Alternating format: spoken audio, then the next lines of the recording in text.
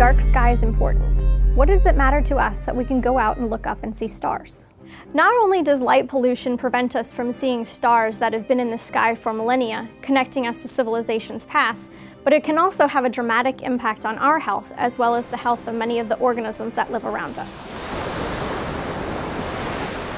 What effect does artificial light have on the night sky and the stars that we can observe? Under normal conditions, away from the lights of cities, we can observe about 2,000 stars. But if we're in the presence of a bright street lamp, a home with no curtains on the windows, or floodlights, the number of stars we can see drops dramatically. Simple ways of limiting the effects of light pollution are to close the curtains at night when the lights in your home are on, install motion detectors so that exterior lights only come on in response to movement rather than leaving them on all night, and in the case of street lamps, using a shield that directs light downward. You can determine the level of light pollution where you are by observing an easy-to-find constellation, the Little Dipper. First, look for the familiar shape of the Big Dipper. There's the cup, and here's the handle. Use the stars at the far side of the cup, drawing a line away from the bottom, and the first bright star you come to will be Polaris, the last star in the handle of the Little Dipper.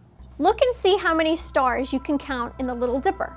Can you see all of the stars in the handle and in the cup? If so, you have very dark skies.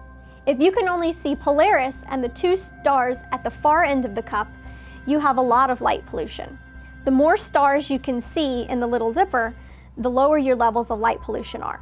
Just keep in mind when you go outside that you'll need about 15 minutes to let your eyes adjust to the dark, and you'll want to go out on a dark night without a lot of light from the moon. Artificial light can impact many of our local species. Loggerhead sea turtle hatchlings use the wavelengths of blue and green light of the stars reflecting off the ocean to guide them down to the water when they hatch.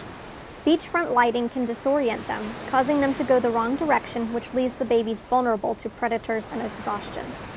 Eastern screech owls, which hunt at night using their excellent hearing and vision, may not be able to catch adequate amounts of food if they lose the cover of darkness to help them sneak up on their prey. And migratory birds, such as our beautiful painted bunting, often travel at night using the light of the stars to navigate.